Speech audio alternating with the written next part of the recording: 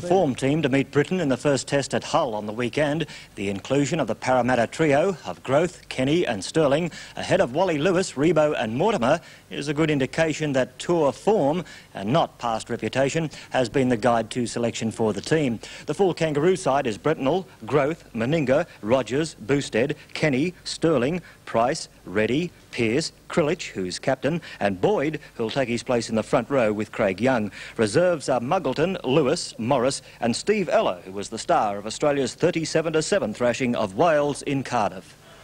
The Welsh game was little more than a training run for the Kangaroos, playing a side composed mainly of ageing former rugby union players. Against a threadbare defence, the Kangaroos ran in 9 tries, with this man, Steve Ella, notching 4.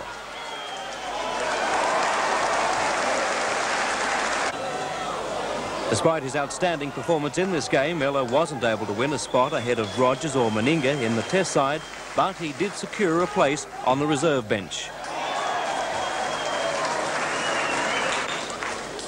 John Ribot also ran in 2 tries, but that wasn't enough to grab the wing spot for the test against England. Eric Growth got the nod in that position.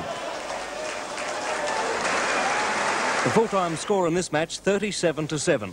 The result casting grave doubts about the future of league in a country devoted to the rugby code. Opening match against Great Britain on Saturday. The English League is expecting a capacity crowd at the game. And finally...